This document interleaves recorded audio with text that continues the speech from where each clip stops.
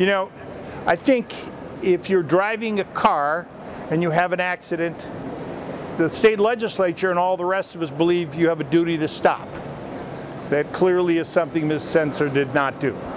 And you have a duty to report that accident, at least to tell the police an accident occurred and where it occurred, and to do it by the most immediate methods of communication possible. For most of this, it's our cell phone. And obviously the facts in this case clearly showed there was no report that night, there was no report the next morning.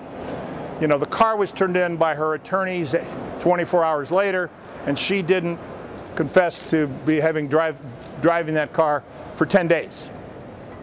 I think what it says is that's too long, and I think the message is report your accidents and stop at the scene.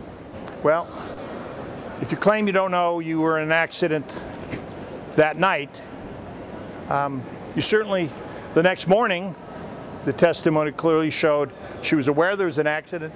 Her Mercedes-Benz SUV had $7,500 of damage. Her husband said, look at this on the website. Somebody was killed here. It was a shoe. I think it caused enough concern that they hired a lawyer, put their car in the garage, gave him the keys, dropped off a check to the lawyer, and went to Stillwater to get out of Dodge. And the lawyer finally, after 24 hours, turned the car over. I think in most cases that the ground in front of the door to the Minnesota criminal justice system is level. And for obvious reasons, that has been a concern for my clients from day one. All that they've wanted in this criminal proceeding was for justice to be served. And they're thankful that that was accomplished in the jury verdict.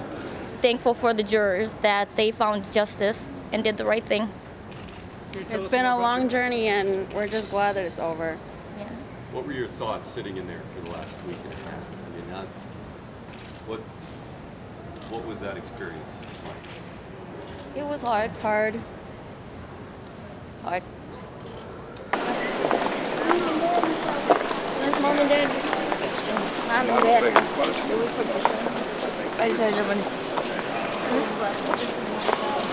And I don't fault the jurors, I don't fault the system. I don't think that this is a miscarriage of justice by any stretch of the imagination. It is a decision that they made. Obviously, we will appeal certain decisions that I think the court made. Ms. Senser got a fair trial. She got a fair opportunity to be heard, and I'm disappointed with the decision, but we will move on.